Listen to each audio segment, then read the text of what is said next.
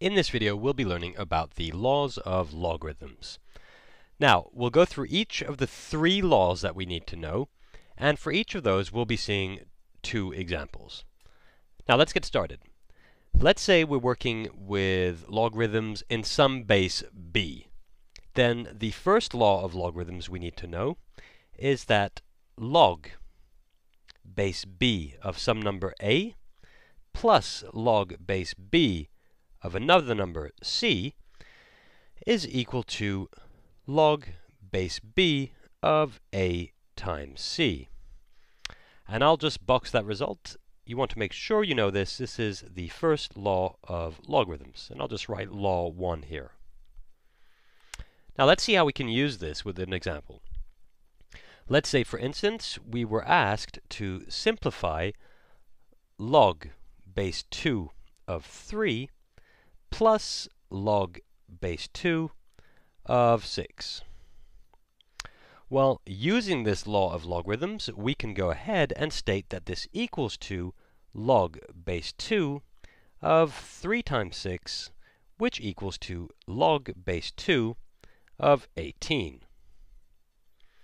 Or let's say we're given another example, and let's say we're asked to simplify log base 3 of p plus log base 3 of q.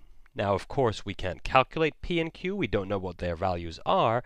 Nevertheless, we can simplify this expression using this law of logarithms, and we can write that this equals to log base 3 of p times q, which is just pq. That's the first law we learn. Now let's look at the second one. Again, working in base b, let's say we consider the following. Log base b of a minus log base b of c. Well, what the second law of logarithms tells us is that this equals to log base b of a over c.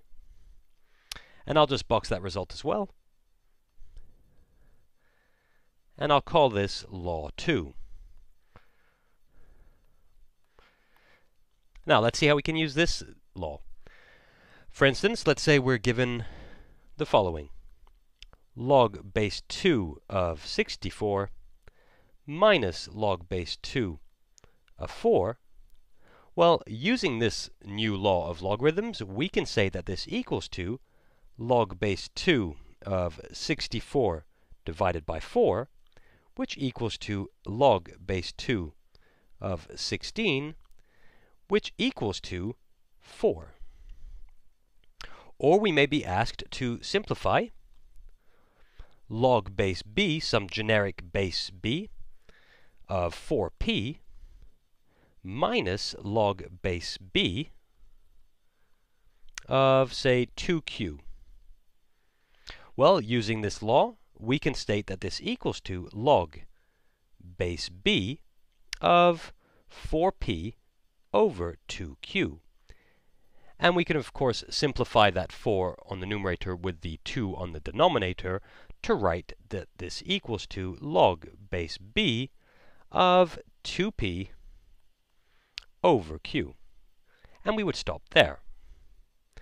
Now, the third law of logarithms that we need to know is the following.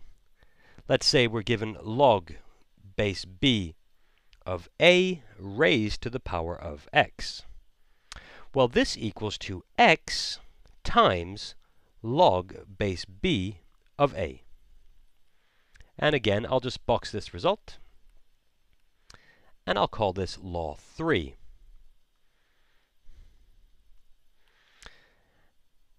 Now, let's see how we can use this.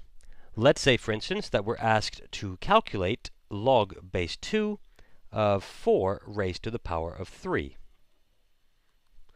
Well, in this case, using this third law of logarithms, we can go right ahead and say that this equals to 3 times log base 2 of 4.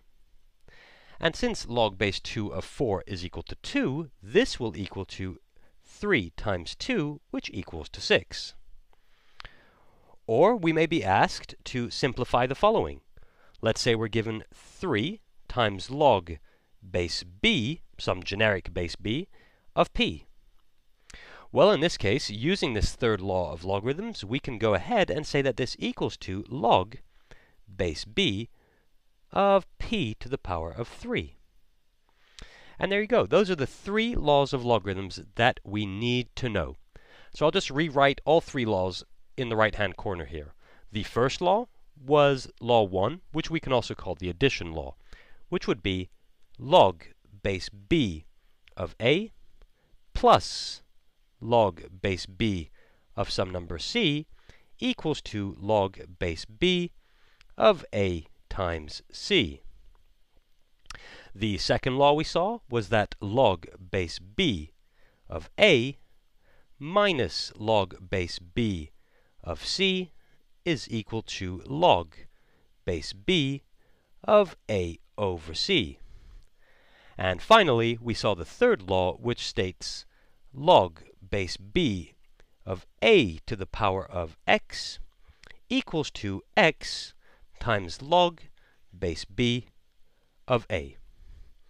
So make sure to make a note of all 3 of these laws, as we'll be needing them to simplify and calculate logarithmic expressions.